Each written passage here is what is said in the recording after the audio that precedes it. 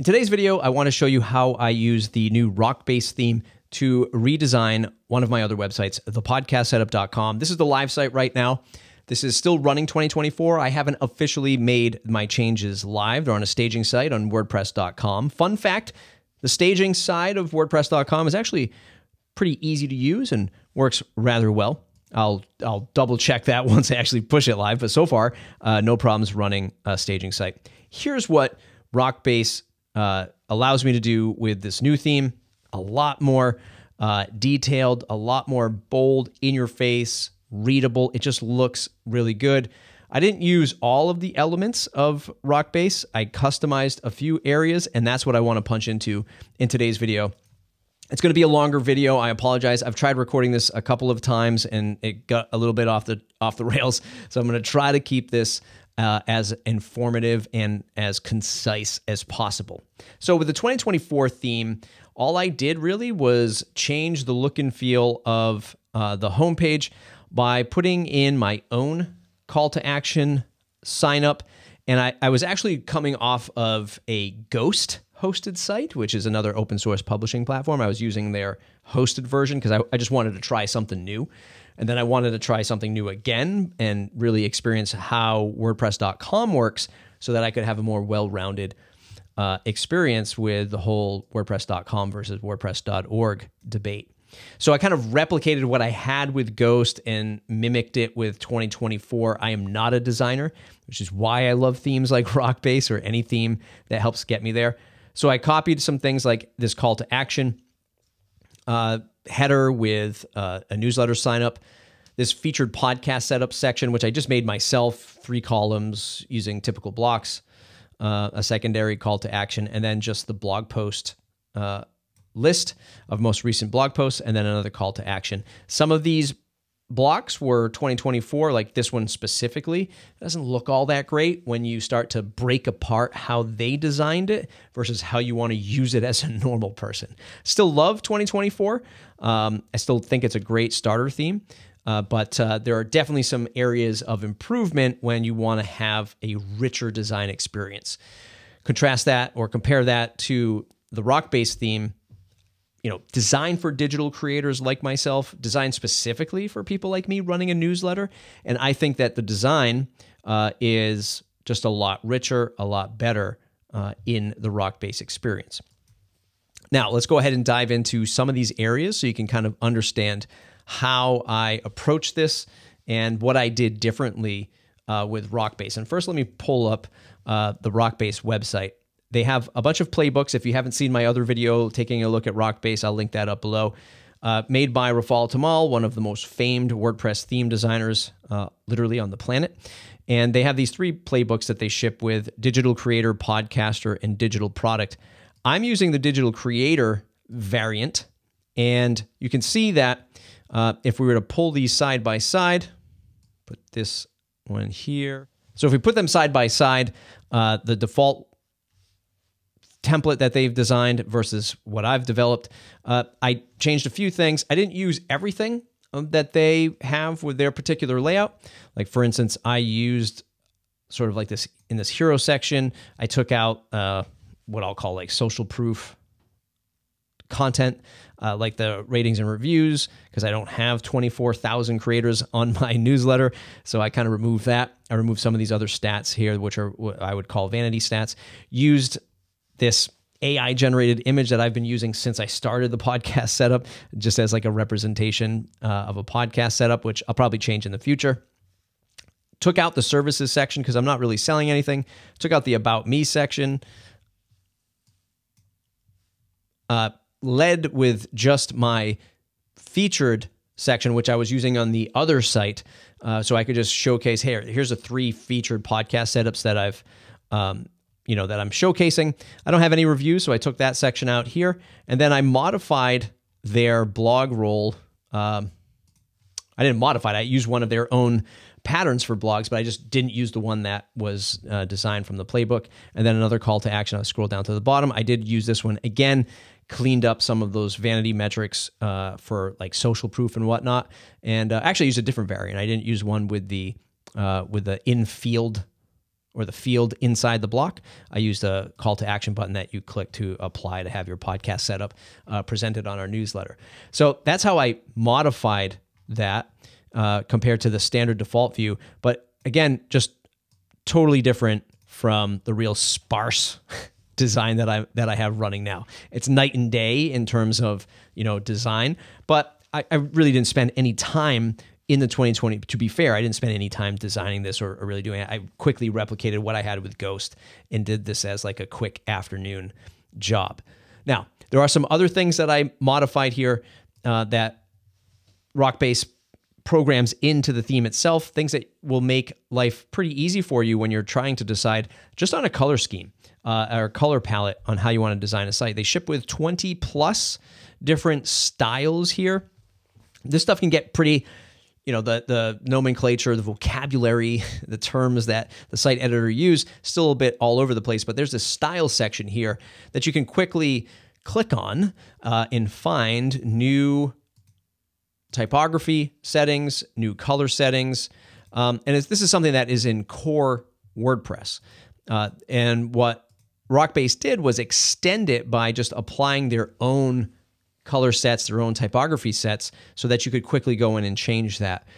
This is a core feature, and I want to call that out with Rockbase is they kept to developing this theme as close to core as possible. I think 100% core.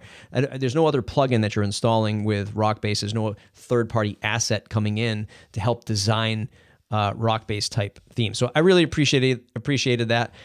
Why did I pick this organic bronze color? Well, because at some point in my life, I created another AI image for the site icon, and I'm just running with that as a logo right now. This is a side project, the podcast setup is, and it was already this orange color, so I was like, hey, let me get something close to that, something warm, rich. I had this log cabin type image. Again, another thing I created on AI to just showcase a podcast setup. And it kind of just all worked naturally together. So that's what I rolled with. One of the great things about Rockbase, tons of really detailed patterns that you can apply that are pre-designed by Rafal and the team. And they're just great. The designs are sharp. They're bold. They get the job done, especially for newsletter call to actions, regular call to action buttons. I think it's phenomenal. So I just modified them a little bit, like I showed you on the default theme, took out that social proof stuff. And in this featured section, which they don't particularly have a design for, this is the one I had to spend a little time modifying myself. This is their query loop styles. And what I did is I just came in and I said, hey, look, I'm going to drop into query loop. I'm going to do 3 columns and I'm going to just modify. So the 3 columns right here. And then I'm just going to modify the styles so that the hover effects are in. I remove the excerpt. I remove the date stamp or the timestamp of the post title, remove the excerpt, remove the read more button or link. And then I just left the title. And the featured image, which you can see here in this group is just featured image and just title. It ships with, again, the excerpt, the timestamp, and the read more link. I got rid of that. I just wanted something simple and clean. This is something that I had on Ghost. And I'm just like, yeah, featured section. These are just the 3 posts that I want. Now, I couldn't just select 3 posts with the query loop. Query loop, again, is a default WordPress thing. This is not a Rockbase thing. This is just them using the query loop inside core WordPress.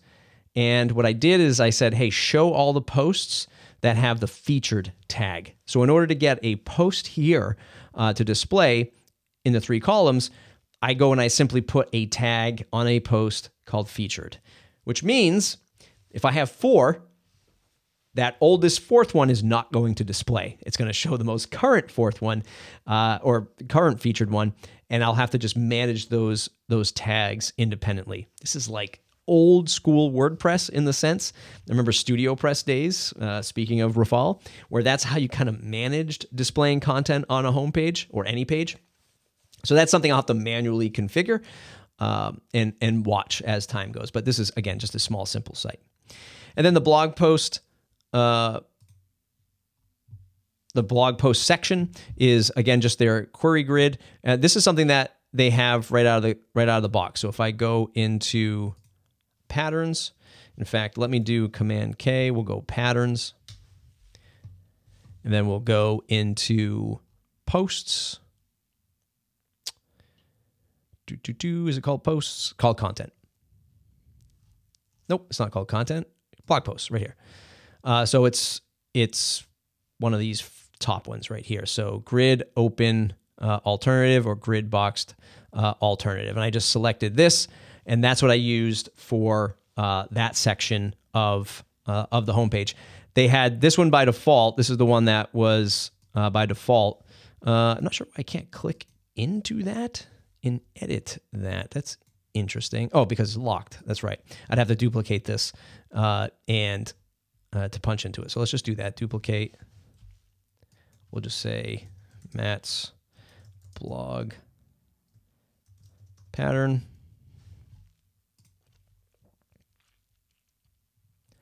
So this is the one that they have by default. I changed it up. I selected the other one that shows all of the blog posts, but this is the one that ships with default. That's one of the great things, you know, love or hate blocks and patterns for various reasons. It's still really powerful. Like, this stuff was not possible years ago for free in WordPress. Look how old I'm sounding. I know there's page builders and all this other stuff, but this is great that it's inside WordPress core, because you always had to go third party or custom code this stuff. So as limited as this is, it still gives me enough to play with. And the only other thing that I modified is I limited the count of the query block of this one right here to 6 items per page. And that is obviously just adjusting, you know, where how many posts are being displayed here. I did 6. I think it defaults at 12 or whatever. The offset is 1, because basically what it's saying is, hey, don't show. These are 2 different query loops. So if you don't, these are 2 query loop blocks stacked. So how do we show this one? This one has a different style. This one only shows 1 per page, because we have like this more featured blog post at the top, and then this query loop right below that, which offsets by 1. So don't show this one, because this one's up here in full width, and then show all of the others that come after, you know, this one. So basically, if I put this offset to 0, you'd see this True Fans blog post, but we don't want that. We only want that one in this query loop up here. Hopefully that makes sense. I'm not going to go into like query loop explanation, but that's how I modified that post. And then I'm just using one of their call to action boxes. Again, removing the social content that was here. I could probably actually remove this row. Is that needed? Is that really? Yeah, I can remove that row there. Hit save, because I don't really need that extra row. And then I have a call to action block, which brings them, or button that brings them to a gravity form where folks can fill out to apply to have their podcast featured in my newsletter. All in all, you know, installed the theme, chose the colors, spent a couple hours just building out, you know, all said, a couple hours building out this custom query loop here, and then just picking which query loops I wanted here to show off the blog post. But other than that, didn't really change up anything else, anything else dramatic compared to what I designed here. And even, you know, the font in this, the font spacing and stuff like this in 2024, I think the typography that I chose for this, it just doesn't look that good. And when I punch into one of my blog posts on Rockbase, again, in my opinion, even this call to action that signs up, that pops up to sign people up into the newsletter, is styled really well, which is interesting, because I'm using the Jetpack newsletter feature of WordPress.com. Jetpack 2024 core WordPress. You'd think that those styling elements would look better, but they don't. I don't think it'll pop up again because of the cookie, but it just looks and is styled much better. And support for that newsletter field sign up in Rockbase is better supported than the core 2024 theme. It goes to show you the level of detail the Rockbase team, you know, went to with this. And even again, the same thing in this call to action on the homepage, this newsletter sign up is just the Jetpack newsletter field, which looks pretty good. It doesn't look as good as their styled version that they have. You know, you'd have to find a form field that you could style to make it look like their demo, unless they're actually applying styles to specifically supported WordPress form fields, which I don't think they're doing. They just kind of style this themselves. So I don't think you'll ever get that kind of level of detail with the Rockbase signup form, but looks pretty good for out-of-the-box Jetpack signup form. And yeah, I'm really happy with how I built out this theme, you know, using Rockbase. Again, if we go into templates, sorry, not templates. I always do this, patterns, template parts, and then we go into the header. This is the header. One important note here was, in order to add this button, turn this navigation item into a button, what you do is you create the navigation. And I want to see if I can do this without breaking my site.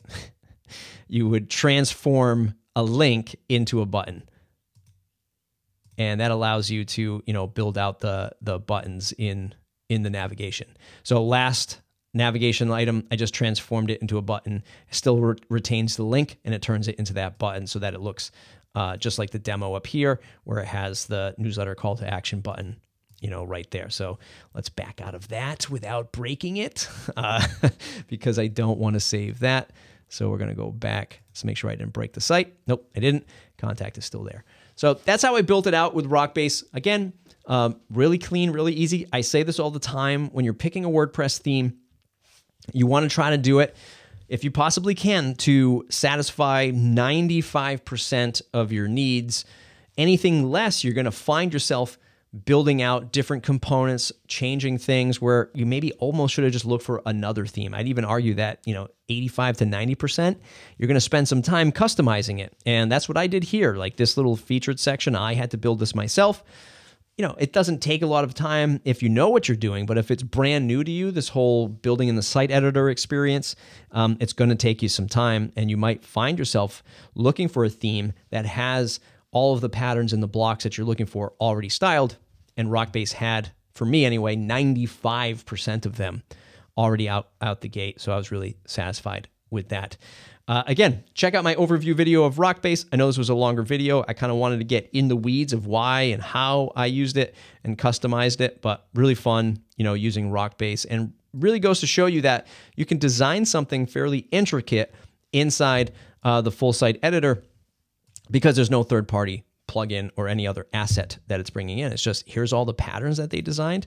Go nuts, you know, use it, combo it, you know, use different ones on different pages. You don't always have to use their specific ones for their demo. You can mix and match and go nuts. So that's it for today's video. Thumbs up if you like the video. Subscribe to the channel if you want more. If you're a podcaster, check out thepodcastsetup.com. If you just want more WordPress news, go to thewpminute.com/subscribe. Join that mailing list. That one runs on Cadence.